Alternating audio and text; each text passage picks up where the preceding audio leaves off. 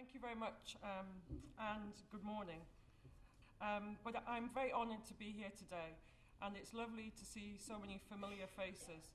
I thank particularly the Congress organisers for the invitation to come here and speak, and I'm very honoured. I also congratulate them on this successful Congress.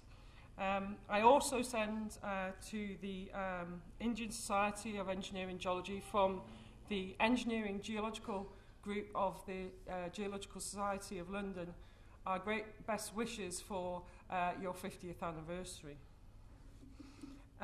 This morning I'm going to talk to you about the challenges of an engineering geologist in the digital area of communication. And firstly, we'll have a little overview of some of the ways that we've presented in the past.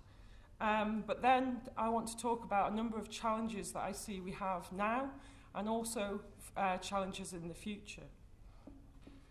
So over many years we've communicated our geological, our engineering geology and our geotechnical information through a number of ways. And we've done this through the creation of maps, through models, through graphic logs, and certainly these are just a selection of, shall I say, a few of my favourites. We've created maps from the first geological map that was developed around Bath for William Smith, where he created a small-scale map of a city, to now how we generate maps both in paper form and digital format. But of course, we've done that through many years. We've created models. Even the very first block models were created out of wood, and also created plans and information. At the bottom, in the middle of the slide, is actually my hometown in Newcastle upon Tyne in the northeast of England. And this is actually one of the first maps that I've found where we've got information on ground investigation borings in the River Tyne, the famous River Tyne where coal comes from, where they put information around the lithology and the geology that was found in the borings. And that was done by a famous engineer in the northeast known as John Dobson in 1836. So we've created different scales and sizes of maps. And of course, the most famous map there, the first national map in the United Kingdom from William Smith. And for those of you that are not familiar with it, there's a new version here for people to see later. And he created that map in 1815. But of course, as engineering geologists, we have many different ways to create data, but quite often the way we portray and communicate our data, particularly in the past, has actually been through technical reports, through laboratory geotechnical information, through specialist technical reports, which generally have always gone to a technical community, the civil engineering community, for example, but actually also over 20 and 30 years ago, certainly gone out to planners and developers. And then we've also created thematic iterative interpretive maps, and these are just a few of some of the more colourful versions of those thematic maps. A really good summary for those that don't know Bill Dearman's book on engineering geology. And these are just a selection of a few of the more colourful favourites over the years. We've got the 1940s engineering geology map of Prague, and the idea in that map was trying to show lithology and the variation of superficial lithology and bedrock geology in 2D on one sheet of paper. And actually also the small numbers that are there are highlighting the thickness of that superficial deposits. And then we have the BRGM 1972, moving into the 70s with the very colourful schematical map, trying to indicate around the area of creel foundation conditions. And then a map that BGS has undertaken in the late 1990s, developing applied planning maps around the city of Bradford, where information was portrayed to help understand where problematic ground conditions were and potential for geohazards and how that could affect problems around building and development in that region. Now, more and more as we move on, we're actually starting to communicate with a much wider community of stakeholders. And that information, we're having to think of different ways and techniques of supplying that information, most likely in a digital format, but creating information for such people as developers, financiers, planners, dare I say, lawyers, surveyors, conservationists, and actually also much more the general public. But that information needs to be portrayed so they understand it, and actually, most importantly, they understand the uncertainty around that. So we can't just portray a digital map. It needs information to help the understanding of that information so it can be used effectively and, of course, sustainably in the future. So now I just want to go through some communication challenges. And these are just a highlight of some of the things that I think as an engineering geologist trying to work in our new digital area we have, and the technical challenges and some of the things we need to consider. So, communication challenge 1, advances in information technology and other technologies are changing how us as engineering geologists, as geotechnical engineers, as geologists, provide information and make it available to that wide variety of stakeholders now. So more and more, we're providing information in a digital format. We are, in particular, in more recent years, manipulating digital data. We're providing digital geoscientific information, whether it's engineering geological, geotechnical, even environmental data, in geospatial information systems, such as systems like ArcGIS and MapInfo, and using that data to portray our information. But of course, we're portraying that in a variety of ways. Just a few examples here through ArcGIS Esri shapefiles up in the top right, to web mapping services on the web that provide geological information and maps. This is just one example that we have in the UK from BGS of the Geology of Britain viewer. But also using those web mapping services to then create applications and apps that then can go on your mobile phones and tablet laptops. But actually also the other revelation, particularly we're seeing much more now, is the use of mobile technology out in the field. So we create and collect data as a desktop study. So we have our remote sensing data, we have our geological map data, our topography data, aerial photographs, and we compile that information and take it out into the field through mobile technology. And then actually put our observational work from our field work back onto that system, and then enable to efficiently and effectively and quickly upload that information directly into our systems.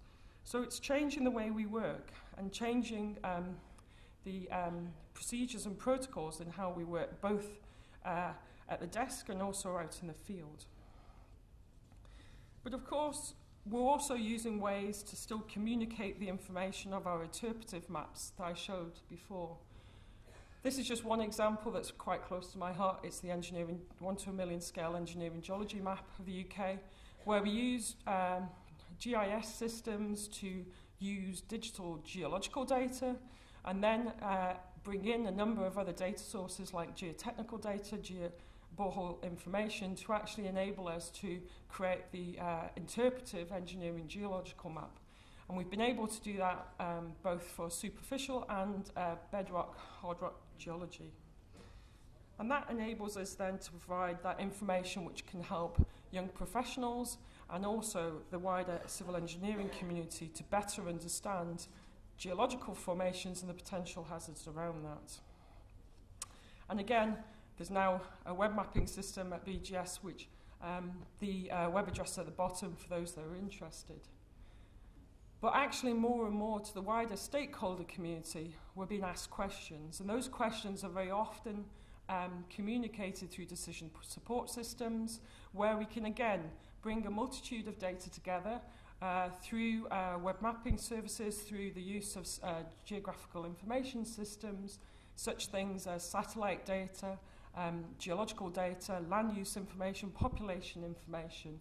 And this is an example from a European project which is funded by the European Union. It's called PanGeo. It was a project that was looking at the potential geological hazards within urban city centres and within Europe. And that was asking the question of where do we have problematic ground, where do we have potential geohazards in the urban areas, and how do we portray that information so land use planners within European cities can be better informed. And the success of it is that it's a more widely freely available system that can actually help inform those city developers. But of course, much more, one of the things that we have seen widely change the way that we work is actually how we model, particularly in 3D, our geological, geotechnical, environmental data particularly. And there are a number of tools and methodologies that now enable us to do that, a lot of different softwares. These are just a few of the favourites that we use. So GoCAD, where you can create surfaces and faults. We use GSI 3D. It's a piece of software we use in BGS to particularly help us understand quaternary deposits, which are complex and more difficult to use in some of the more standard modelling softwares. But of course, then using that modelling software to help us understand physical properties, whether they're geotechnical properties or actually petrophysical properties, as the oil industry does. And Petrel is one of the ones that are used particularly for this in the oil industry, where we end up with voxelated models. And similarly, we use, for some of the geotechnical modelling that we do, also GoCAD. And actually there is a really, although it's at the bottom of the slide, there is a source at the bottom of the slide which comes from the IAG Commission 25, led by Steve Parry and colleagues from the IAG, which gives a lovely overview of modelling for engineering geology applications. I recommend certainly that you go and look at that resource. It gives an informative background to how, and some of the debate about how we can use models in engineering geology. But of course, there are different ways to model. And certainly the two that I'm most familiar with are the deterministic and stochastic way of modelling. Deterministic models, which are the expert-driven, time-consuming modelling techniques, which enable us to, as engineering geologists and geologists, use our expert knowledge to create those models. And the more geostatistical, stochastical and analytical mathematical techniques, where you use existing data sets from boreholes and geotechnical information from laboratory work to enable you to look at the distribution of potential variables, such as density, for example, and create 3D models around those properties. But it uses the historical data to create scenarios and iterations around that. And I'll just show a few examples now around those two different techniques. So we have deterministic modelling, and this is just a workflow we use at BGS, where we use digital terrain models, map geological information. We use boreholes information to then create, of course, the geological cross-section or the geotechnical cross-section. And then using those cross-sections, creating a nest of fence diagrams to create our block model and our surfaces. The benefit of this is it enables you to apply this methodology in most locations. You're not restricted by the amount of data and information you have, say, from boreholes, but the challenge is that you need that expert and the time of the expert to do the interpretation. Another technique that we use and have trialled and compared to the deterministic model is stochastic modelling, and this is actually an example from a project up in Glasgow in Scotland, where we've used lithological models to be generated from borehole information, where we have 500 examples of lithologies, and we can actually then realise, doing iterations, we can run those models and come up with scenarios about the generated stochastic modelled lithologies. And we've actually found that a very useful technique. The benefit around that technique is it's generated more by a mathematical computer-led model, so it's less labour intensive. The challenge around it is you need very good, very high quality data and information. Works very well in Glasgow, and it actually works really well in quite complex superficial deposits, which is where this example is from. And of course, when you have these models, particularly around the stochastic models, you can create slices and maps. And this is just an example from the lithologies. At different depths, you can actually look particularly at the probability of different lithologies at different depths. It helps us with the challenge of understanding uncertainty and the realization of that uncertainty and being able to portray that to other people. But of course, it's very useful when designing things like foundations. This is just one example that we have worked with Glasgow City Council on. But of course, there are pros and cons with both techniques. The deterministic model, as I mentioned, you need borehole data, you need an experienced and well-qualified and well-trained engineering geologist or geologist to understand the geology, who has the background for the interpretation. There is less demand on the amount of data compared to the stochastic model, where you need high-quality data to a large quantity and large quality of that data to help with the iterations. And there needs to be some validation as well of that data where you have limited data resources. So there are benefits of both, but certainly through the work that we're doing, and also as part of the geological survey work we're doing at BGS, we're very conscious about how to portray the uncertainty and also create some of the knowledge around transposing that uncertainty and trying to put some numbers around that. So we actually have started to look at various property models, geotechnical properties such as density data, and calculated densities around the same sort of techniques that I've just shown for lithology. And we can model it at the top and the bottom, and this is just an example of the top and the bottom of the superficial, the Quaternary deposits in this area in Glasgow. And from these models, you can then actually create density variograms on the statistics of the different types of lithologies or the different densities, for example, for the different types of lithologies we encounter. And you get an idea of the spatial variability then of the data within these regions. There are the usual health warnings with these, and of course, as you've seen from some of the variograms, it's very dependent on the data you have and the quantity of data and how that's interpreted. But again, we can then use some of those data sets to actually create simulations. For example, this is just one simple simulation of bulk density. We can create cross-sections through that model. And then, of course, the most important thing is actually to create different iterations and different simulations of that density, 10 times, 100 times, to see how the realizations change that model. And actually also, from that model, you can then get some meaningful statistics.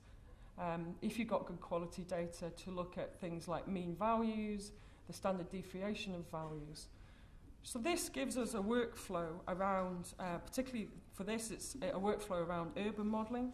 It gives us different techniques to use in different situations, where we can actually use a mixture of both stochastic and deterministic techniques, and enable those workflows to actually feed into iterations as well.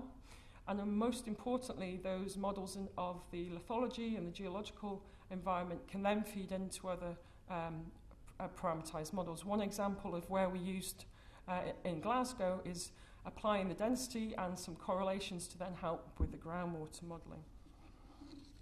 So that was just a very quick tour through the challenge one I highlighted. The next challenge I think I just want to talk about is the different types of digital engineering geological information and how it's being increasingly available for both larger urban areas rather than just site-specific areas. And probably this is something that, as a geological survey and the work we do in the geological survey, we're a lot more conscious of because it affects some of the daily work we do. And more and more in a number of countries around the world, this sort of work is actually feeding into a wider agenda. 3D modelling has always been extensively done by architects above surface, but actually more and more what we're seeing is countries taking up the new development of building information models and the theories and systems with those. So now what we're seeing is that buildings, infrastructure and utilities are being planned around that. And this is just an example of that model. And this model shows the integration of a utility system and how that utility system is integrated. And how we can then make decisions about the vulnerability of that asset and how that can affect the potential groundwater aquifer underneath. So it's really helping us to improve our knowledge of the interaction between both the built and the natural environment. But of course, we have other techniques and methodologies. We have 3D models, that's great, but actually much more what we're seeing is the visualization of both 3D property models into 4D temporal models. And using geophysics as one of the tools to do this. This is just a small example of where electrical resistivity is being used to actually monitor an embankment and understand some of the problems that could potentially happen with stability. And the importance around this, particularly for asset owners, is how this can help with understanding the future lifetime of that asset and help with asset maintenance. But the important thing is, of course, data management around this and understanding how data is portrayed, monitored, and most importantly, has a standard method of collection. And through the AGS system of data transfer that's been developed in the UK, but taken up by a number of countries such as Hong Kong, Singapore, and development around the DIGS system in the US, it's enabling data to be transferred, geotechnical data primarily, between organisations. So the general rule is we have data that can be entered once and be used by many different projects. And we have a project in Glasgow that is looking at this, where we can exchange knowledge and information. It's been encouraged by Glasgow City Council. They see the benefit of sharing data around their consultants and contractors to enable better decision making around sustainable development. And there's a good stakeholder group that works with that. And the key thing is, as I mentioned before, it means we get data in a regular format. It means it can be shared between all parties. And it means that actually that can be reused and the value in that data is realized. And we have a system known as a GSpec portal, which is helping people to do that. BGS is very actively involved in collating that geotechnical data so it can be reused by parties of the network. And actually it's been taken up in wider stakeholder engagement. So the final challenge is engineering geologists are working more in partnership with stakeholders and social scientists. And this is really something that you've seen some examples in the urban environment, but actually more and more we're doing it within the geohazard environment. And particularly providing more information for the public and the responder community, the blue flashing light community around information. People don't understand what these geological hazards are.